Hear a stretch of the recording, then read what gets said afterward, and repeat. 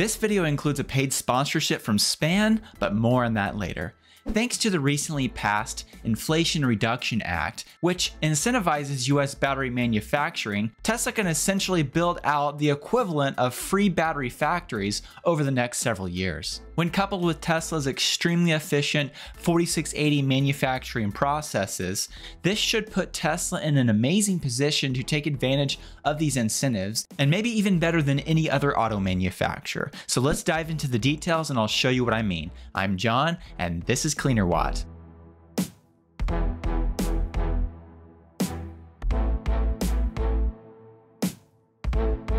Just a few days ago, Tesla made a huge announcement that they're going to be expanding Gigafactory Nevada, and part of this expansion will include, of course, a semi-factory section, but also they're going to build out a new section of this factory to build 100 gigawatt hours of 4680 batteries per year. At least that's the planned capacity to start with. All in all, Tesla estimates that expanding this factory will cost them somewhere around $3.6 billion, and Elon Musk even mentioned at a recent event talking about this particular expansion that it might even cost somewhere close to $4 billion or so. However, when it comes to the exact amount of investment that's needed just for the 100 gigawatt hour per year cell factory section of the factory, we don't have that number, but obviously it costs Tesla less than $3.6 billion to put in this section of the factory.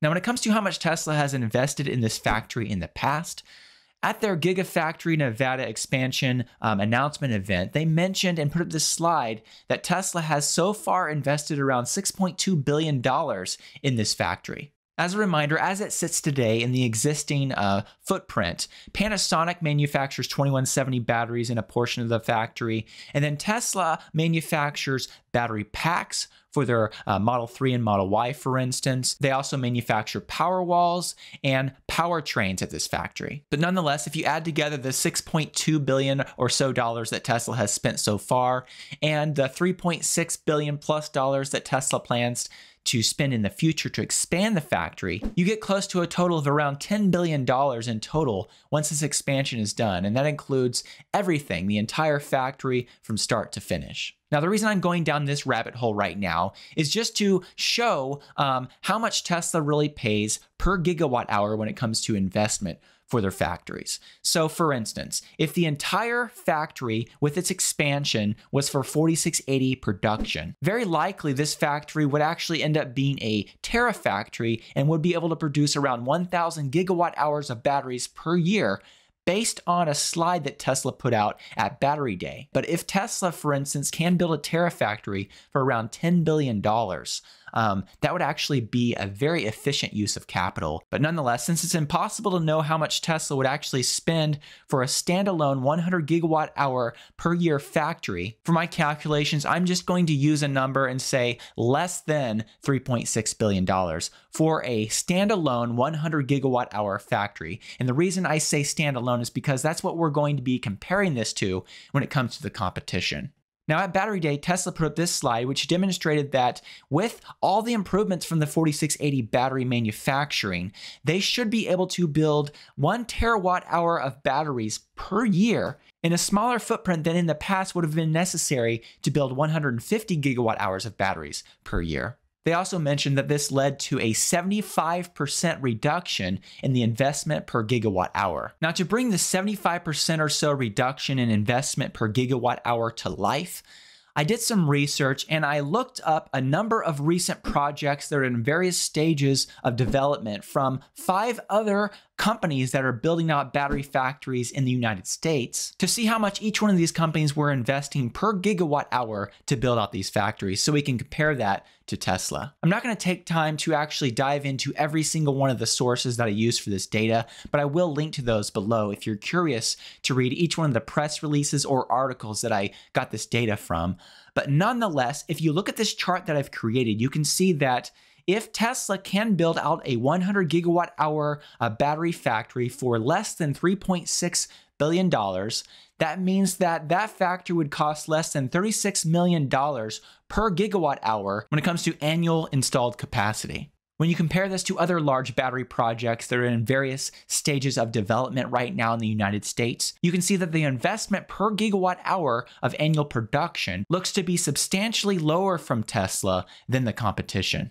Now, to demonstrate just how much Tesla can potentially benefit from the IRA manufacturing credits, I think it's important that we dive into some of the details of this particular legislation. But before I do that, and before I talk about how that applies to Tesla specifically, I want to introduce the sponsor of today's video. Thanks to Span for sponsoring this video.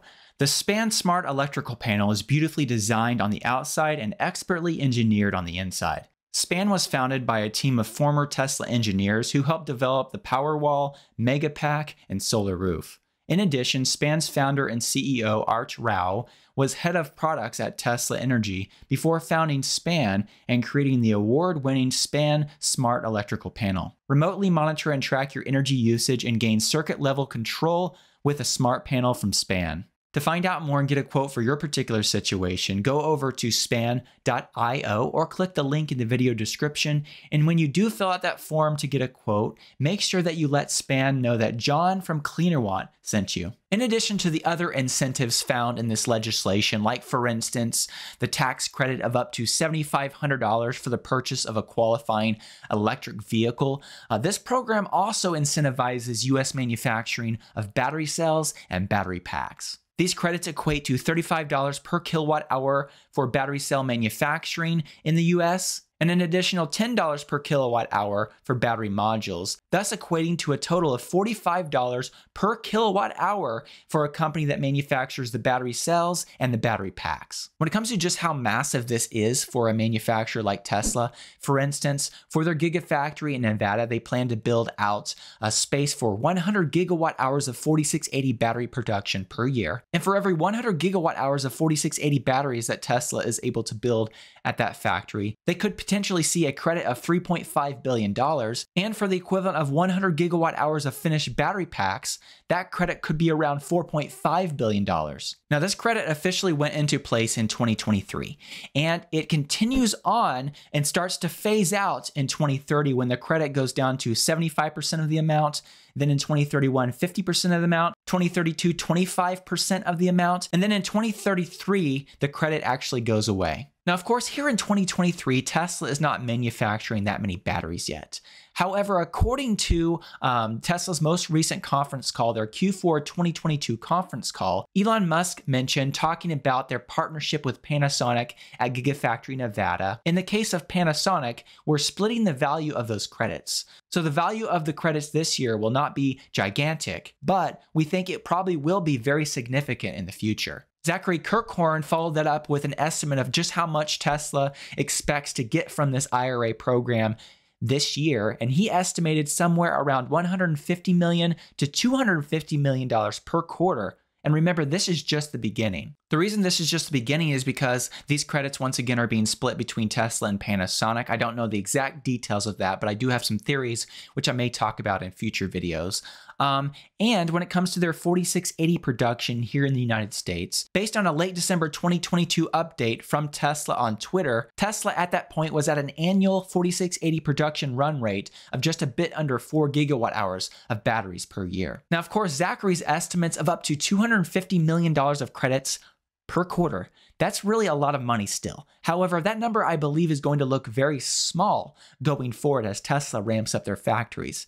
And as long as Tesla is able to build out factories for less than $4.5 billion per 100 gigawatt hours of installed annual capacity, at that kind of scale, fully ramped up, this would potentially allow Tesla to recoup the cost of their investment in a factory many times over. For instance, if Tesla is able to manufacture 25 gigawatt hours of battery packs, finished battery packs, where they manufacture the cells and the packs, at that credit of $45 per kilowatt hour, that would be a potential credit of over $1 billion just for that limited amount. If Tesla is able to ramp that amount to 50 gigawatt hours in 2025, 75 gigawatt hours in 2026, and then from 2027 on through 2032, as that program completely phases out at that point, you can see in this example from 2024 to 2032, that could potentially give Tesla $27 billion of credits just from one factory fully ramped up. And as a reminder, Tesla is currently installing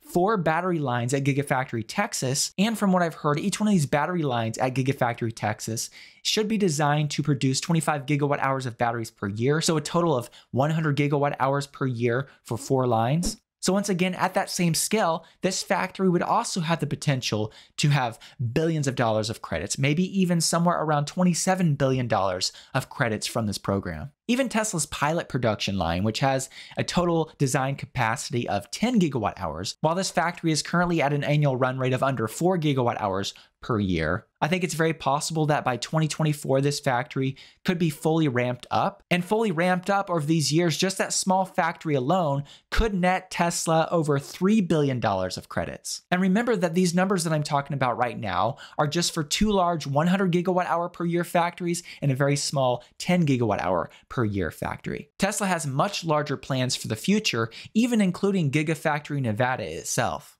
For instance, at the recent Gigafactory Nevada factory expansion announcement event, Elon Musk made it very clear that this 100 gigawatt hours per year is just the start. And he said, quote, "I think long term, we may do as much as 500 gigawatt hours. In addition, Tesla very well may have terawatt hour scale battery factories in the future, and they're aiming for somewhere around 3 terawatt hours of batteries being produced per year. Once again, 4680 batteries per year by 2030. When it comes to how much of this 3 terawatt hours of batteries per year that Tesla plans to build in the United States, according to Tesla's Q3 2022 conference call, Elon Musk made it very clear that their goal for US battery manufacturing is to produce 1/3 of that 3 terawatt hour amount in the United States alone. So just think about the potential benefit of these credits as we start moving towards 1 terawatt hour of battery production in the United States. That's going to be huge if Tesla can get there.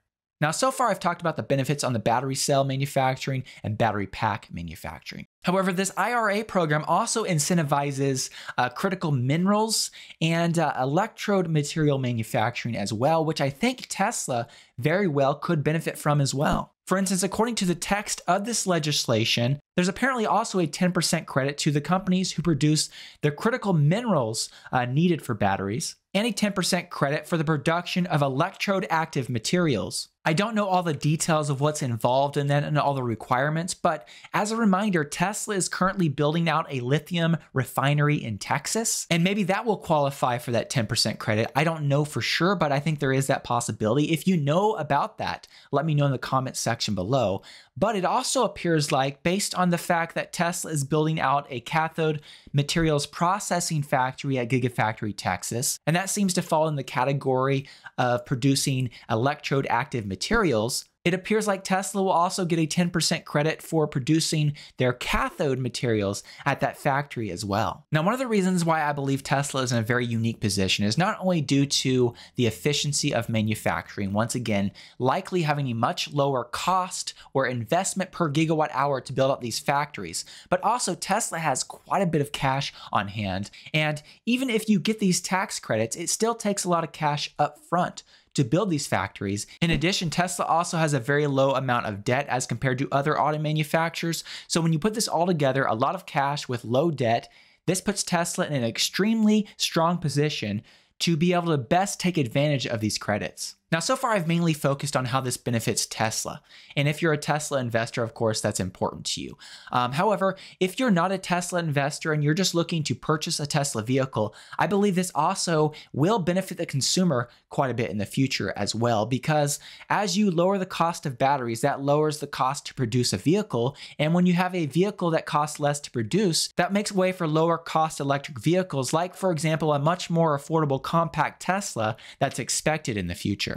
Now, when it comes to just how low Tesla's battery prices per kilowatt hour could go in the future with these credits calculated in Tesla's Q3 2022 conference call, Elon Musk made it very clear that they see a path of producing 4680 battery cells at a cost of around $70 per kilowatt hour, and that once again is before incentives. Now, of course, when it comes to building out a finished battery pack, you can't just look at the cell cost. You have to actually look at the cost of manufacturing the entire pack itself. According to Bloomberg NEF's data, in 2022, the average complete battery pack cost around $151 per kilowatt hour to build. Of that $151, $120 of that cost was for the cells, and $31 of that cost was for the pack itself. So if we assume a pack cost of around $30 per kilowatt hour and a cell cost in the future of $70 per kilowatt hour, in the end, if Tesla is paying $100 per kilowatt hour at the pack level for a finished battery pack, a $45 credit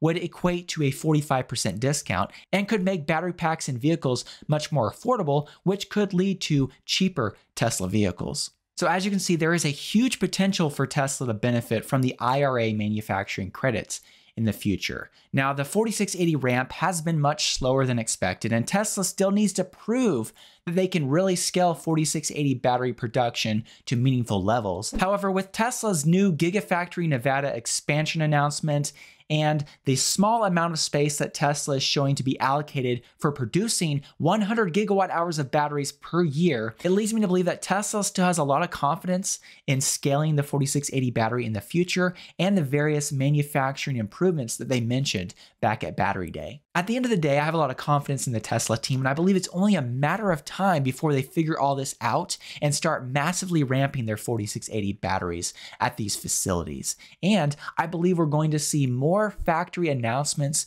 in the going future, more local US battery factories as they strive to get to that 1 terawatt hour of domestic production in the United States. Do let me know what you think about all this in the comments section below. I'd love to hear from you. I'd also like to once again thank Span for sponsoring this video, and also say a special thank you to the Patreon supporters who support me every month and help make this content possible. A special thank you to my performance supporters and also the other supporters listed on the screen. If you'd like to find out more about the Patreon community I've set up, I'll put a link in the video description. Thank you so much.